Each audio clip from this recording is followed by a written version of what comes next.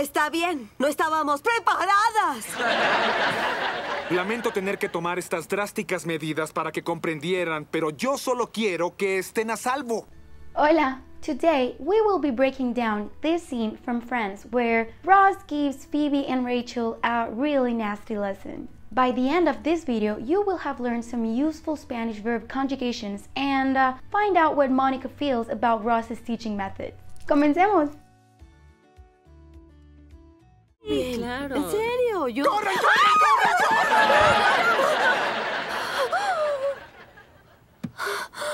¿Qué rayos fue eso? Una lección de la importancia del Unagi. ¡Eres un bruto! Pues tal vez. Tengo curiosidad en qué punto durante sus tontos alaridos me comenzaron a avasallar.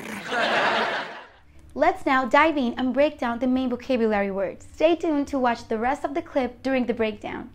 Bien, claro. ¿En serio? Yo... ¡Corre, corre, corre!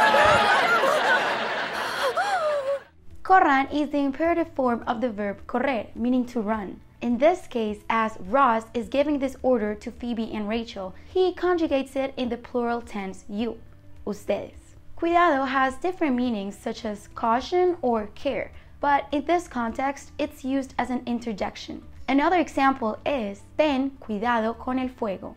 Be careful with the fire. En el hospital le dieron el mejor cuidado. They gave him the best care at the hospital. ¡Corre, corre, corre!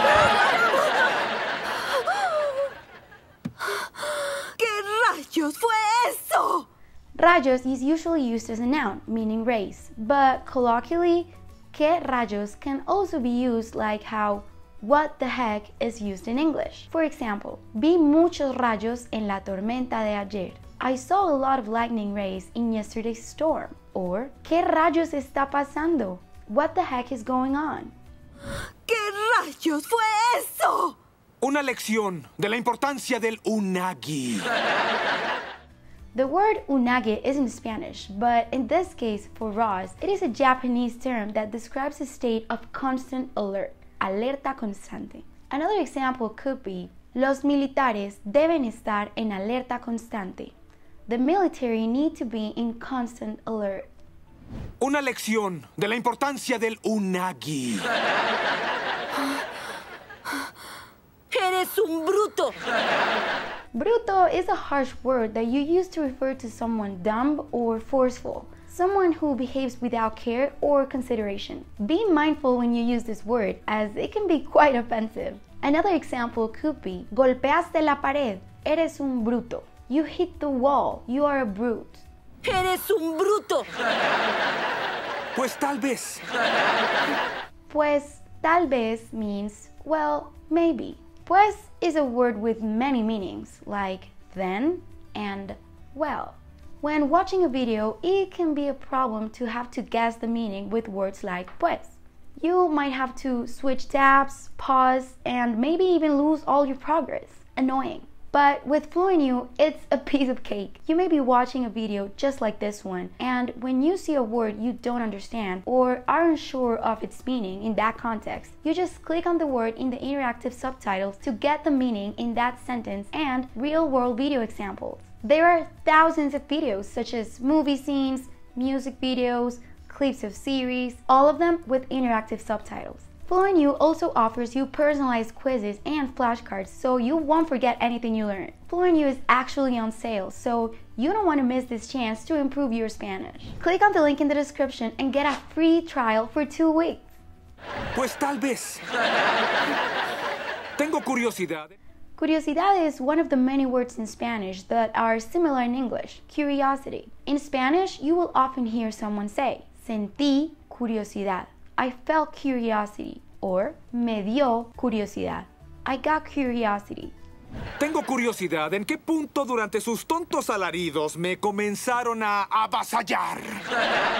Alarido is another way to say grito in Spanish, which means scream. Alarido implies that it is a very loud scream, nothing subtle. Now, avasallar is a formal way to say atacar, and it means to attack. It can also be translated as swarm. So, Me comenzaron a avasallar means you begin to attack me.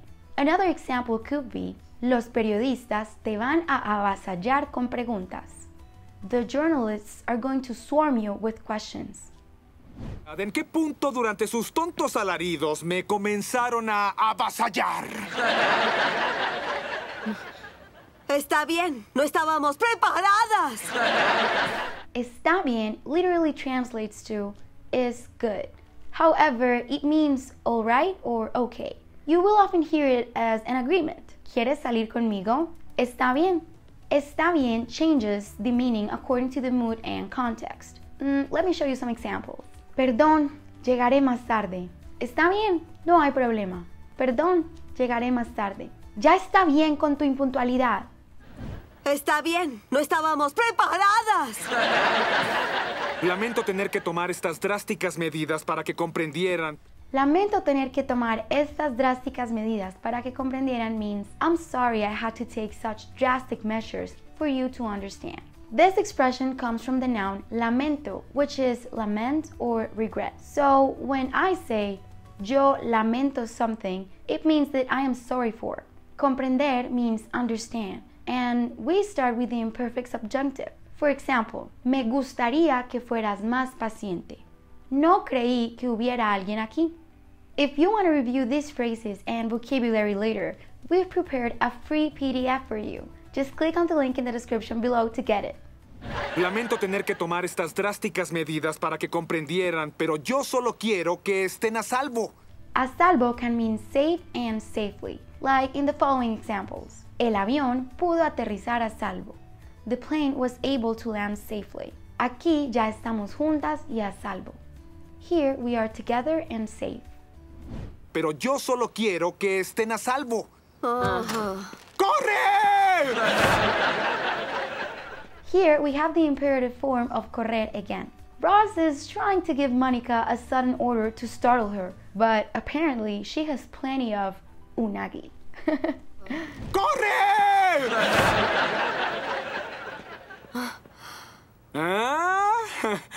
Unagi. As a last fun curious fact, unagi is a Japanese word they use to refer to freshwater eels. It is one of Phoebe's and Rachel's favorite sushi ingredients. Let's now watch the full clip, now without subtitles. Test yourself and see just how much you can understand. Bien, claro. ¿En serio? Yo... ¡Corre, corre, corre!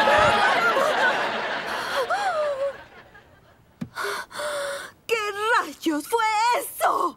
Una lección de la importancia del unagi. ¡Eres un bruto! Pues tal vez. Tengo curiosidad, ¿en qué punto durante sus tontos alaridos me comenzaron a avasallar? Está bien, no estábamos preparadas. Lamento tener que tomar estas drásticas medidas para que comprendieran, pero yo solo quiero que estén a salvo. ¡Corre!